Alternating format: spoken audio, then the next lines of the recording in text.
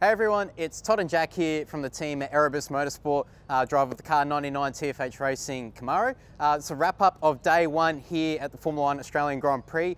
Qualified 10th today and managed to finish 8th in race one. Fortunately had a little 5-second penalty there, which put us back to 9th, but overall pretty solid first day here at the Grand Prix. So Jack, how was it for you?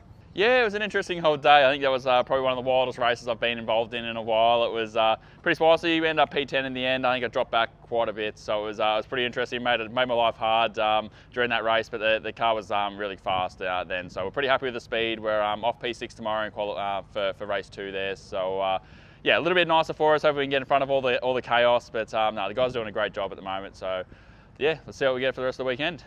Thanks, team.